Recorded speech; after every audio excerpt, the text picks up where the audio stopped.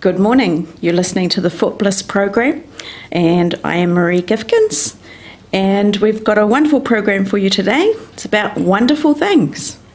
And so let's start with, what should we start with? Let's start again. Well, it's winter and we need to look after ourselves. So we're talking about soups. Soups are always wonderful at this time of the year. And how do we look after ourselves? By putting some garlic in the soup. That's always good for the immune system, isn't it? And onions, that's always a good staple part of our diet. And lots of liquid, because we need the fluid to go through the body and to flush out all the things that we don't want. We need the fluid. And there's always usually a little pinch of salt in there and a bit of pepper and some carrots. And as we know, the carrots are good for our eyesight. It's actually scientifically proven now that the beta-carotenes are excellent for our eyes and lots of other things, our skin. And usually we have some parsnips in our soup, don't we? And the parsnips are good for our lungs. So that's always good to know, because parsnips kind of have that odd taste that, you sort of, I think I'm supposed to eat them, they're supposed to be good for me, but we don't know why, but now you do. So they're good for the lungs. And what else do we put in? Parsnip. Sometimes we put in a bit of parsnip. No, I just talked about that. Try that one again. Parsnips. Yeah. And usually we put a little bit of meat in, and it's normally bones of something. So we've got the marrow from the bones. There's a lot of talk at the moment about the marrow and all the good things that are in the marrow.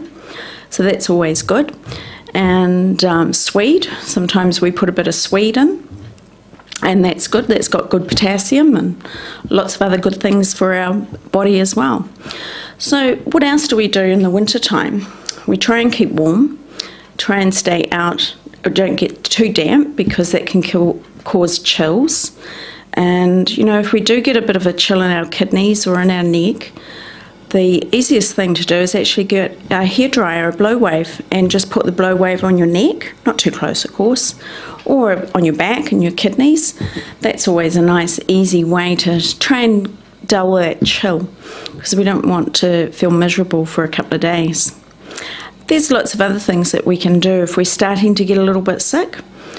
You've probably heard me before on the show, and I do hope you've got your pen and paper, because let's talk about onion poulticing. So as I said, onions are always good for the soup. They're also fantastic for mucus congestion.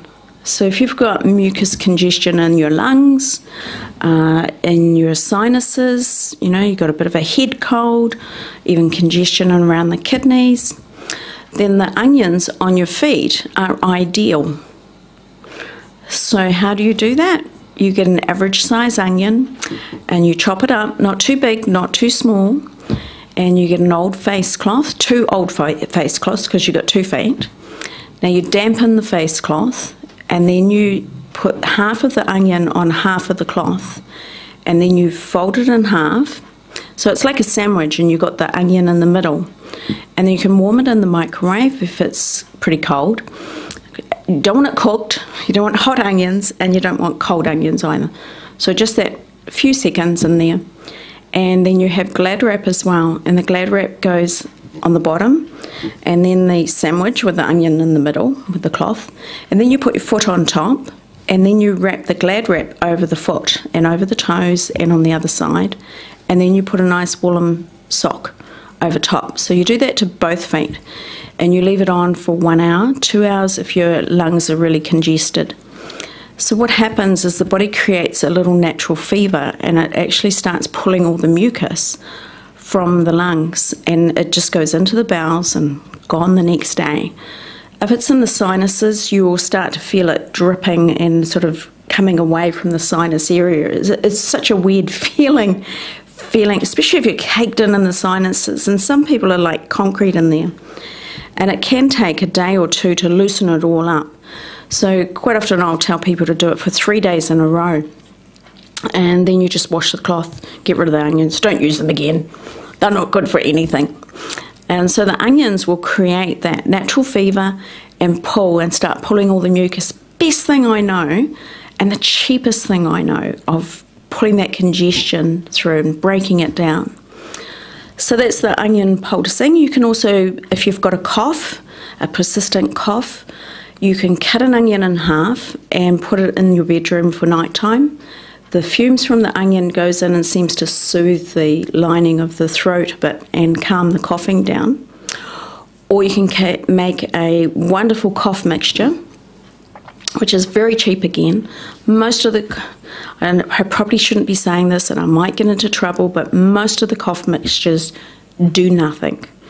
And you think maybe I've brought the wrong one, so you go and buy another different one, and it still doesn't do anything for you. So what I do if I need a cough mixture, and sometimes we can just get that tickly throat and you just keep coughing and it's the end of a cold.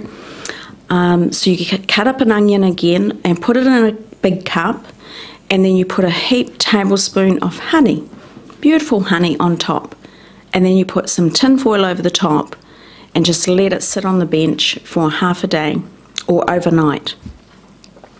And then when you're ready, you strain it, strain the juice off it, and that's the juice that you take. So it's 1 teaspoon as often as you like. And it doesn't taste too bad at all. Yeah, you can taste a little bit of onion, but it's mostly honey that you can taste. And it's quite liquidy, it's not thick like honey. So that's the cheapest thing, and you just put it in the fridge and take it out when you need it. And at least have 1 teaspoon a day, but if you're like nighttime before bed, take another teaspoon. And if you have a coughing fit, just go and grab it and put a teaspoon, and you can feel it coating the throat as it goes down. So that's another wonderful tip with an onion. It's amazing what you can do with an onion. And you can have ginger in a bath if you've got a bath at your place and you're not feeling, you've got a bit of flu going on. 3 good heaped teaspoons of ginger, ground ginger, in a bath. That's really nice as well. And if you're going to have a bath, you might as well chuck some Himalayan salt in there as well. Now the Himalayan salt is the pink salt, and you can put like half a kilo, and you put up to 1 kilo in a bath. And what happens is you've got a whole lot of minerals in that Himalayan salt, natural minerals. The minerals go in through the skin and the toxins come out. So it's a good way to top up and let go of anything you don't want, and then just pull the plug and away it goes. Don't let anybody come in after you into the bath. They'll hop into your toxins. Not so good. So that's another way of topping up. Now, if you would like to ring me and make an appointment or have a chat or run something past me, my number is 027 249 50 90. So that's 027 249 50 90. Now, I have a clinic here in Hastings, and right at the back of Countdown in the Last Palms building. And I'm here on a Tuesday, Wednesday and a Thursday. And I'm in Waipakarau on a Monday and Friday. So spread the word. And so I've been working with people for about 23 years, and I enjoy it. I still haven't got sick of it. And I do specialise in the feet, and hence why the program is called Foot Bliss. But I do lots of other things as well. So we might just have a little chat about feet. So, and it is interesting working on feet for 23 years. You do get to know quite a lot about feet and how hard you should work or not work on the person. You do have standard practice where you go through a certain procedure with the feet. So it is working on the structure of the feet. It's not a massage, it's not acupressure points, it's actually working on the bone structure of the feet. And so it's helping to realign the bones in the feet and bring them back into its more correct position.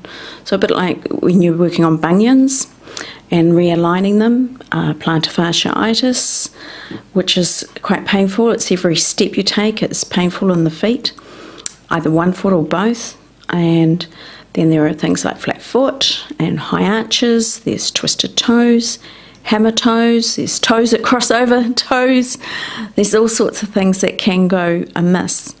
Or you could have twisted your ankles in sports or shoes, or even a rabbit hole and you've twisted your ankle and it's never come right and it's giving you a bit of grief now, it's quite often something that's just out on the foot, possibly a bone called a cuboid, which is near the ankle. And if that's out, then after a while it can also cause trouble into the knee. And then you go to the doctor and because you're more worried about your knee, and then he says, well, you might be up for a knee operation. We'll have to put you on the waiting list. And you know why they call it a waiting list, don't you? Because you have to wait and wait. And then you might get a letter, oh no, we found more people that are worse off than you. We need to take you off the list for a while. And it's like, this is very frustrating, and I hear it quite a lot. And they do wonderful jobs with the operations, but there can be such a waiting list, you know. But sometimes it's just the bone in the foot is sitting in the wrong place, and then you're not standing correctly, and then that affects the knee. Now, wouldn't that be a nice, easy answer? Oh my gosh, instead of having a knee operation. It would be so cool to work on people before they got into the hospital and just see how many we could actually reduce and get them right. I mean, nobody wants an operation if they don't need one. They don't have to have it. You know, I don't think I know anybody that would go, yes, yes, choose me, I want one. So sometimes there's very easy answers. And sometimes it can feel like it's complicated. You know, I'll give you an example. 3 weeks ago, I had a lady come to me in Waipakarau, and she was only in her mid-40s. And, she's got it plastered all over her Facebook, so I know she won't mind me talking about it. And she came in, and she hobbled in, and she was in a lot of pain.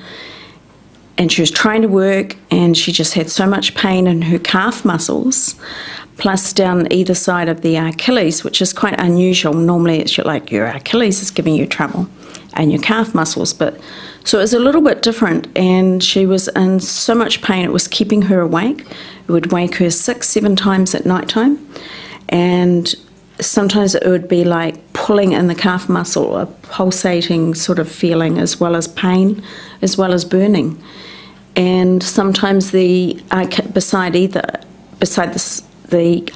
either side of the Achilles, was giving her grief as well.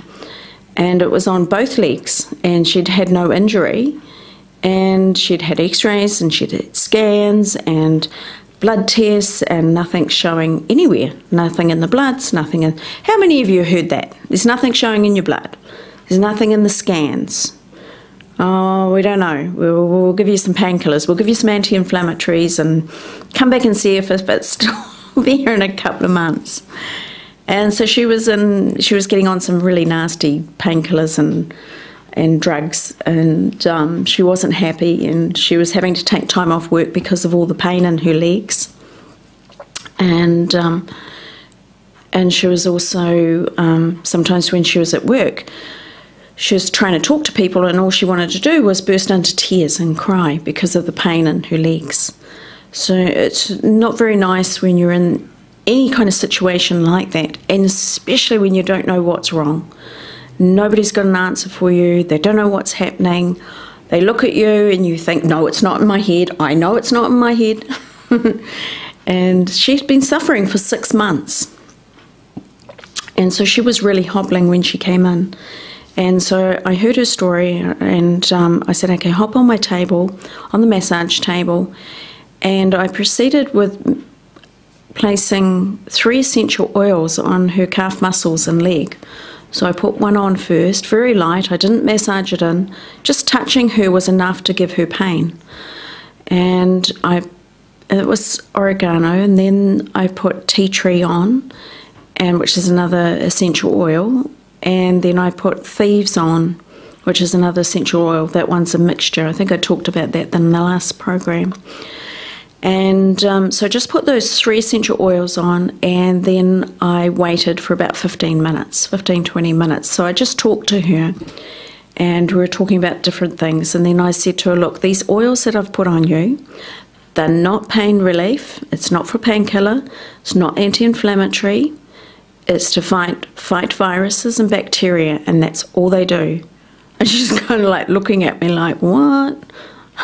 And I said, look, if it's any better with putting these 3 things on, then we know what we're dealing with. She goes, okay. And I said, no, once we know what we're dealing with, that's half the battle. It's when you don't know what you're dealing with, it's all a mystery, and it can play games with your mind, because you wonder if it's this or wonder if it's that, or is anyone ever going to be able to know? Is this my lot for the rest of my life? Things roll around your head, you know, and you try not to. And so after 20 minutes, I got her up off the table. I said, now just sit on the edge of the table. So she wriggled around and she sat on the table, and she had her legs dangling over the massage table. And she's like, and I'm looking at her and I'm thinking, now, it should be reduced. Okay, it's not all gone, but it should be reduced. And I'm looking at her and she goes, oh my gosh, Maree, there's no pain. There's no pain on either of my legs. And I looked at her and I went, really? And she goes, no, nothing. And she's like, got big eyes. And then I said, okay, put your feet on the ground and put a bit of pressure there, a bit of weight. So she put her feet on the ground and she lifted one foot, put a foot down, lifted the other foot, put a foot down. And she goes, there's no pain. And she's looking at me like, what magic have you done in 20 minutes? I've been in pain for 6 months. And I said, well, okay, so we know what we're dealing with now. We're dealing with viruses and bacteria, and most probably viruses. And then I said to her, now get up and walk. And she did. She got up and she walked like she'd been in pain for 6 months, very gingerly on her feet. And she turned around and then she said to me, I've only got one little bit of pain on my Achilles. And then she burst into tears and she cried. She cried from the relief of being in pain for 6 months, and it's gone. And so we had a bit of a hug, and she just looked at me like, I can't believe this. And I was looking at her like, I can't believe this either, because that even seemed like a miracle to me after 6 months of being in pain. For it all to be gone in 20 minutes was like a miracle. Yes, reduced. I expected it to be reduced. So sometimes, not every time, but you know, quite often you can get better. And it doesn't have to take forever. 20 minutes. And it was only 3 essential oils. And so she says, what did you put on me again? And where do I get them from? And it was $42 for the 3 essential oils. It's not even expensive. Not for 3 lots of things, and a little bit of a change of diet, because we need to starve the viruses. So I believe that the viruses were in the tissue in the calves and around the Achilles, and so we're dealing with the viruses and changing your diet to starve the virus rather than feeding it. And I said, right, I want to see you in 2 weeks' time. I'm not going to do anything else to your feet. We need to get the inflammation down. We need to get the pain reduced. And then we'll go from there and we'll see how you're walking and what's left. So I saw her the other day. She came in and I didn't even recognise her. And I'm like looking at her and thinking, who are you? And then she started to talk and I realised it was the same lady. She looked 15 years younger. She says, oh my gosh, Maree, I'm sleeping, I'm walking, I'm talking normal. Only occasionally I've got a little bit of pain, and that's because I've been working all day and walking everywhere. And she says, I even want to live now. I even want to hang out with my girlfriends. She says, you've given me my life back. And so she was so grateful, and I was so rapt. And she'd changed her diet, and so she was on a mission now. She knew what she needed to do, and she had a plan, and it was all working. And she's a very happy lady. So, you know, sometimes it can be really easy. And that was on a Friday. And then on the Tuesday when I was in Hastings, I had another lady come to see me. She was getting up there with age, in her 70s. And she came in with a walking stick, and she didn't look well. And she was hobbling, and she had very sore knees. And there was some swelling in her legs, and her feet looked like there was some issues there as well. and she'd explained to me that she had had a fall 2 years previous, and within 6 weeks her knees started to ache, and then they started to get worse. And then of course she went to the doctor after a while, and they did some x-rays and said, oh no, you've got arthritis and you're going to need knee operations. And she'd already had 2 hips done, so she didn't want any more operations. And she goes, oh, I'll just see. And I gave a talk at a group, 60s Up, a few weeks ago, and then she goes, right, I'm going to go and see this lady. And so she came in, and as she was telling me, I could see that her pain was in her knees, but they were pulsating pains, and there was a little bit of burning, and slightly different on both knees. But I thought, no, there's something else amiss. There is structural stuff going on, but there's still something else. So I put some essential oils on her knees, and I carried on taking the details and what else was happening with her. And then after 15 minutes, I said to her, how's your knees, by the way? She goes, heaps better. There's no pain in them. There's no pulsating. One has a little bit, but nothing like when I came in. What'd you do? So I explained to her, I put this essential oil on her that kills viruses. That's all it does. It's not a pain relief. I said, it might be a good idea to put that on every day and just reduce this pain and then see what we have left. So again, I saw her today, and she's walking faster, she's walking better, she's feeling better, she's sleeping better. She said there's still a little bit of pain, but only on one knee now, and she's just so much better. And she's like, oh, it was the best thing I did coming to see you. You know, if you're suffering, you know, why don't you just make an appointment and come and see me and run things past me? I do things a little bit different to the doctor. I don't give out medications. Sometimes I use essential oils or herbs, and, you know, look at it from a different sort of point of view. You know, we all need each other, and the doctors are wonderful. But if you're a bit frustrated and you're a bit lost, or they don't know what's happening with you, they can't quite explain it, you know, it doesn't hurt to get a second opinion. So if you would like to ring me and have a chat, my number is 027 249 50 90. Thank you for listening.